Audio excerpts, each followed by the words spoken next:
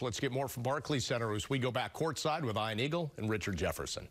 Bob, it certainly has been a tumultuous time for the Brooklyn Nets. Coaching decision made on Saturday. The surprise announcement that Kenny Atkinson was out as the head man. Jacque Vaughn takes over. Nets have a quick turnaround, playing an afternoon game against the Chicago Bulls, a game you're supposed to win. The Nets get to the finish line, and they get the W, Richard. This was such a unique game because, obviously, the Bulls are missing Zach LaVine. They're missing their best player.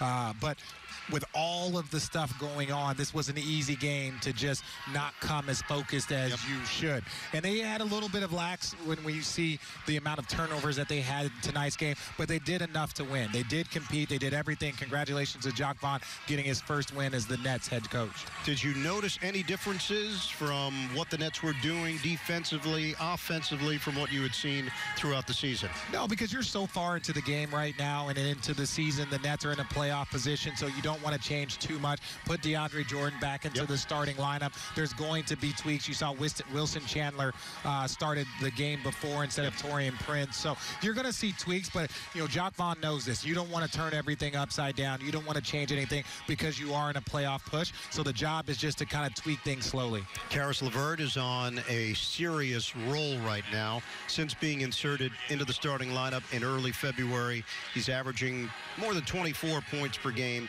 and he's doing it with a certain presence. You know it's coming as an opponent, and you still can't stop it. No, Caris LeVert, even when he came back from his injury, there were the couple of weeks where they were trying, Caris has to give. It takes time. And right now we're seeing the same type of performance we saw from him back before he hurt his ankle last year. He's dominating on the floor. He is doing everything for his teammates, scoring 50 points, had a triple-double the night before. Tonight, a very well-balanced game. And look, Caris LeVert is an X factor, and the future is bright for the Nets, and he is one of the bright parts of that future. West Coast trip.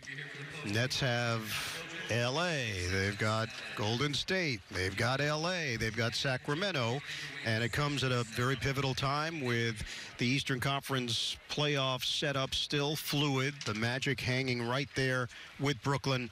What do you expect coming up from this Nets squad? Well, it's going to be very difficult because you're going out west with a lot of teams that are fighting for playoff position. You got Sacramento, you got the Clippers, you got the Lakers.